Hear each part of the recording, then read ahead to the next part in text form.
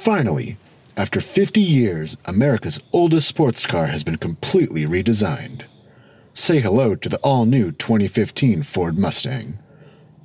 With a host of first-ever features like an independent rear suspension and a turbocharged motor, the Stang is ready to challenge its foreign rivals. Today, we find out if the new Mustang really has what it takes to be the world's best sports car. But that's enough with the hype. Let's see if Shelby still has the touch.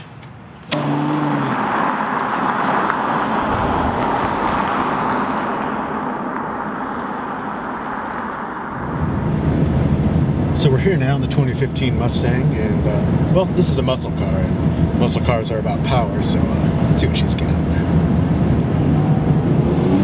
Oh, wow. I feel like a rock star. This is the best Mustang ever.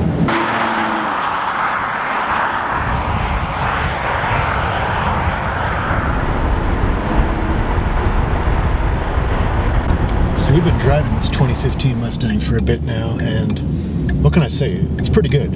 It's got that deep, deep American rumble, and, well, it just kind of makes you feel like a badass when you're driving it. I just wondered, is there any other car that can challenge this prancing horse? Oh yeah, there is.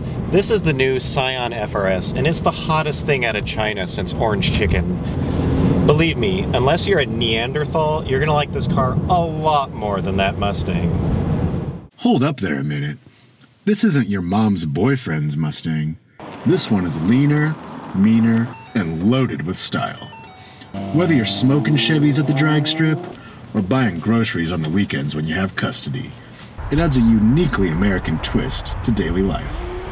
Yeah, the interior has some ergonomic downfalls, but at the end of the day, you're still driving America's original sports car. Enough with the nostalgia already. Let's talk about the new king. The FR-S is the result of a global collaboration between Scion, a Chinese company, and Subaru, an Australian company. Now, rumor has it that Scion developed the chassis, mostly from TC underpinnings, and Subaru supplied the flat-plane crank 4-cylinder. Add to the mix a slick 6-speed transmission and a jealousy-inspiring exhaust note, not to mention all the prestige that comes with associating yourself with the Scion brand, and this thing is a clear winner. Now, the interior's nice and well appointed. It's practical too, with more than enough room for front and rear passengers. But the real magic is in the way that it drives. Okay, first things first. I know you're all dying to hear it. Yes, this car handles well. Let me just try to get the tail out a little bit here.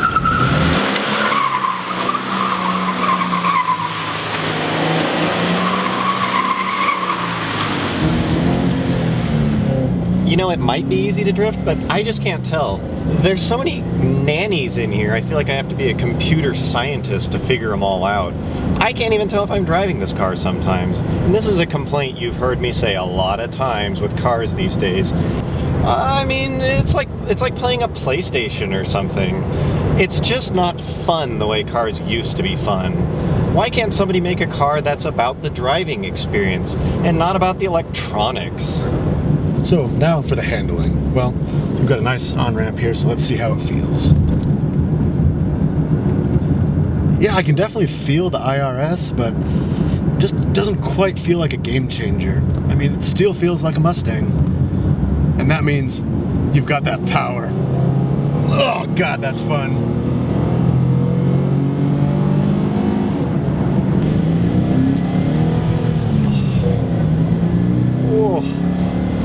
Let's talk about the good things about this car. Probably the best part, this engine. Amazing piece of engineering. Those Aussies know how to build a power plant. Let me tell you, this thing sounds incredible, especially up near a red line. It just pulls all the way to the top. It's the best part about this car, bar none. It really outshines the chassis. Now don't get me wrong, the power on this car is great. But I can't help but wonder what it'd feel like with, say, an extra 100 horsepower, maybe a little more torque.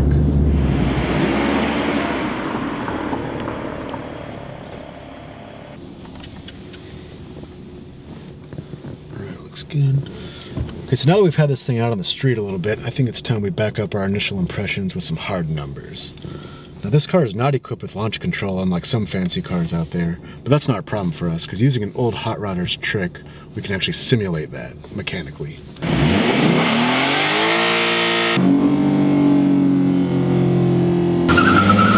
One, two, three, four, 60. 5, 4.5, 4, 7. No, it was definitely like 4.6.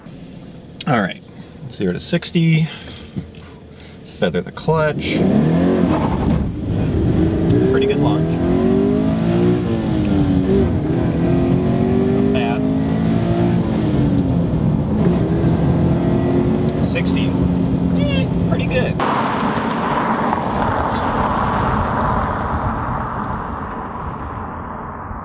Okay, so our best 0 to 60 run was about 9 seconds, which is a tick off from what the best magazines are getting. But to be honest, the traction control in this car is so intrusive and I couldn't figure out how to turn it off.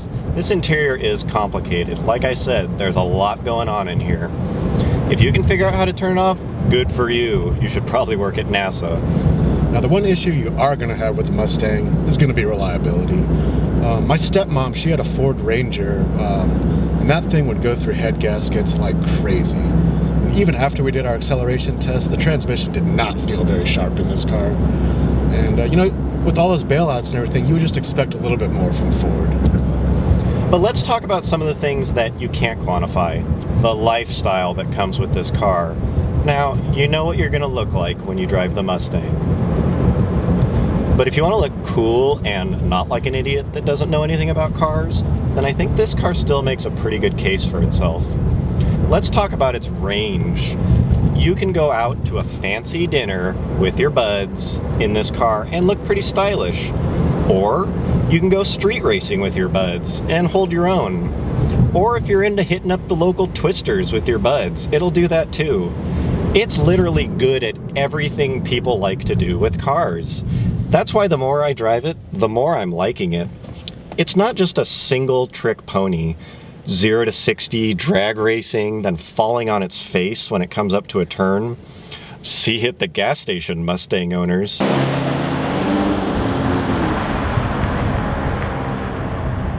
Okay, finally, let's wrap this up. Would I buy this car? You know what? I would. Let's face it, this is arguably the best sports car Scion's ever made. Yeah, I know, it has some downfalls. The nannies, very intrusive. The electronics, extremely complicated. But let's face facts. This is a well-rounded car that does a lot of things very well. And most importantly, Carlos down at Valley Scion made me feel like a big man. So yeah, I think Scion's done a good job with this car, and I can comfortably recommend it. And how about this 2015 Ford Mustang? Well, if you're looking for that classic muscle car feel, it's got lots of it. But at the same time, I can't help but feel a bit underwhelmed with the changes Ford has done to this car. You know, in the end, it just feels like a Mustang. But that's not such a bad thing. And our insiders have actually told us that the new Mustang is going to be switching to a mid-engine platform. So the smart money might want to wait for that one. So there you have it. Whether you buy the high-tech Oriental hot hatch Or the old school Detroit Beast. buying either of these cars is going to make people like you. And at the end of the day, that's all that really matters.